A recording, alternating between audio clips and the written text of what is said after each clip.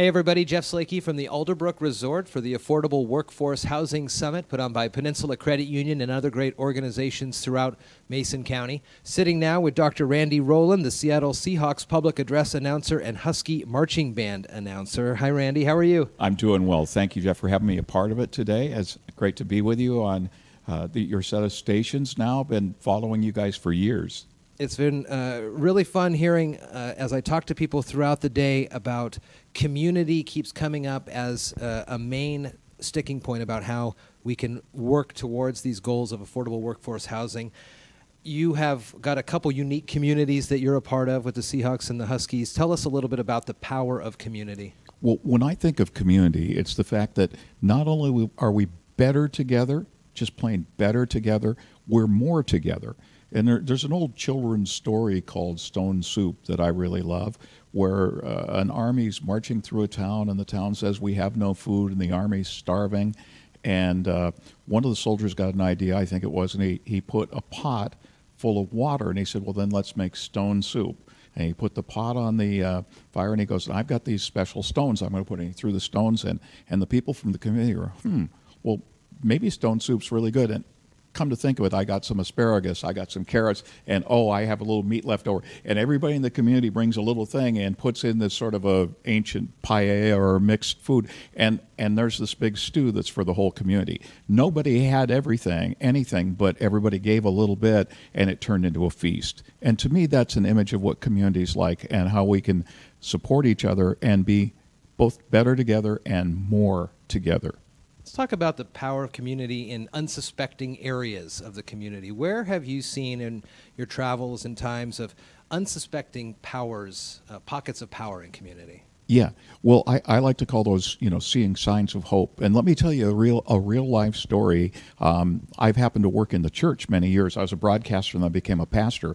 And in the neighborhood that my church is in, we also have a coffee shop. Well, about 3 years ago now, a gas main that ran through Greenwood, up Greenwood Avenue, began leaking. Somebody smelled it around midnight. They began abandoning houses, the police and fire department there, and that thing blew, and I mean it blew. 4x8 sheets of plywood, 30 feet in the air, stuck in trees. It was a horrific blast and just broke windows for blocks around.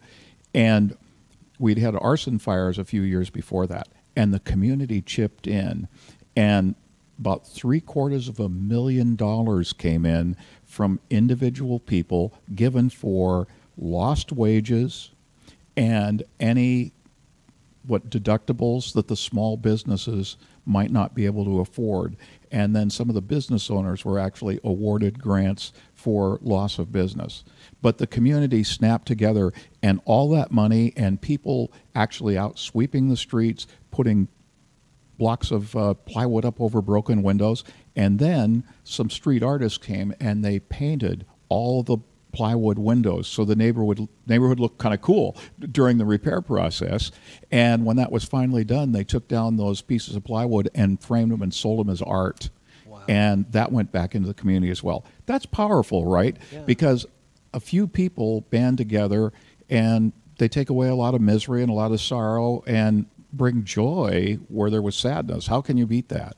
Let's talk about the foundations of a good community. What does it take to build up a great community? This is going to sound really stupid. It all starts with, hi, my name is Randy. Okay. You put out your hand and you meet somebody and you make an effort to know their name. And the next thing you do, instead of saying, what do you do for a living, which is kind of routine, you say, tell me a little bit about yourself, and let them tell you what they want you to know rather than some mundane question.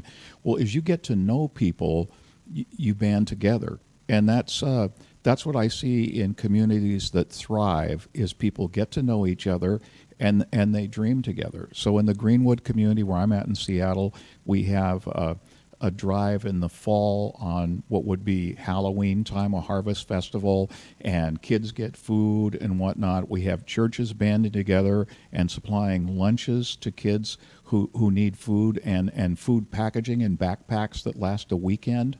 Mm-hmm. We have people assisting people getting into housing. We have a low housing institute. Those are the kind of things that emerge from a handshake.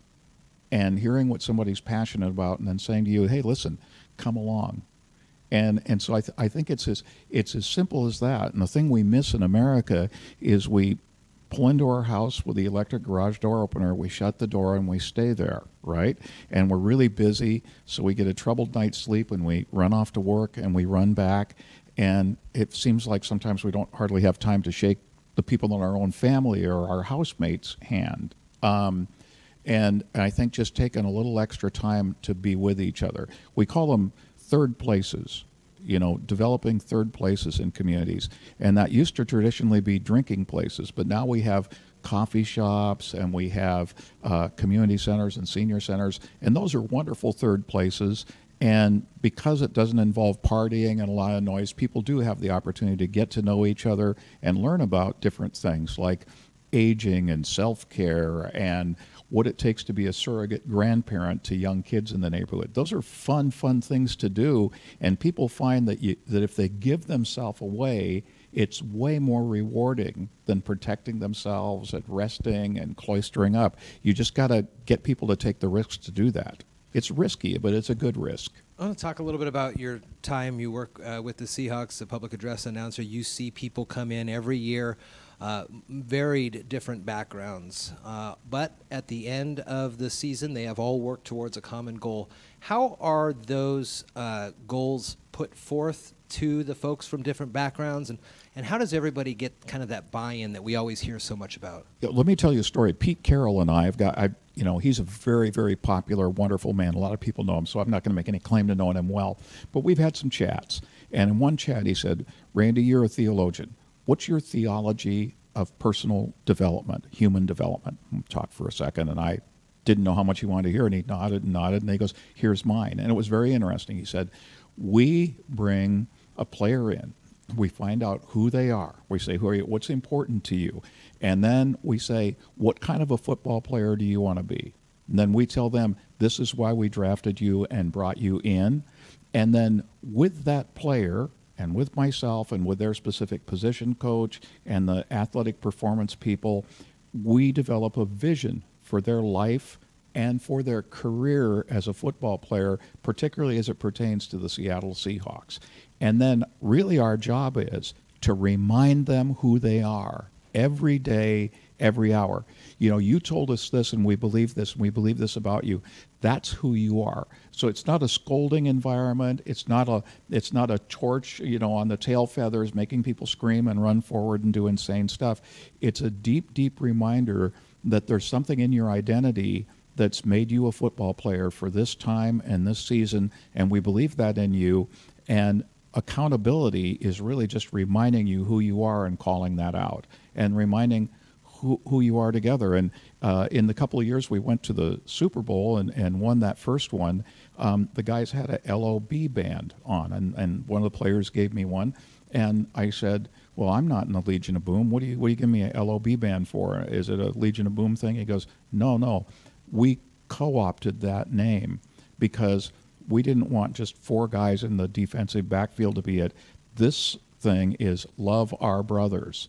And Coach Carroll gave them out to everybody, and you're part of the team. You announced for us, so here's one for you. And, we're going to flourish and be better when we love each other. And what's love? It's knowing someone and seeking their highest good, seeking for them to become all they were meant to be. When it comes to taking kind of the mantra of the Coach Carroll, the excitement, the passion that you see from him on the field and off the field, what are some things you've learned from him, your time in the Seahawks, with the Huskies as well, that you could impart on other city leaders or other community leaders, ways to encourage and excite the community base? Yeah. Let me take a risk here to summarize that. Stop treating people as objects that are here in the world to do your bidding, and instead appreciate people for the value of who they are, what they bring, what their gifts and what their passions are, and draw that out in them, and then be willing to embrace that along with what you want to see happen. The thing that makes Coach Peterson with the Huskies and Coach Carroll with the Seahawks, and so many other professional business leaders. Bill Gates, when he was at Microsoft, so good as he could bring in all these wacky people. Managing them is like herding cats. You know some of the personalities we've had around the Seahawks. Pete's genius is let them be who they are. If Richard Sherman's going to get really loud, let him get loud. He's just kind of sparky. You know, if Michael Bennett is going to be about justice issues, let him speak to that. That's an important issue, and embrace him, right? And so and those guys, believe me, were not easy people, but they made tremendous contributions to the overall identity and culture of the Seahawks that is then helped them this year to a 10-6 season, even though those guys are a year gone. Mm-hmm. So I think that's the key, is instead of running the world as if it revolves around us, to be other-centered and accept the unique contribution that people have, especially as our culture becomes more diverse. In terms of, even somebody moves from the deep south, from Alabama to Shelton, they come from a different culture. They have different ideas on exactly how family and holidays run. Well, throw your arms around them and listen to them. Let them be a part of the party from the very beginning and help shape a unique new culture for Mason County. Dr. Randy Rowland is a Seattle Seahawks public address announcer and Husky marching band announcer. Thank you so much. Thank you. It was a pleasure, and I hope you guys have a wonderful and prosperous and successful 2019. You too. Thank you.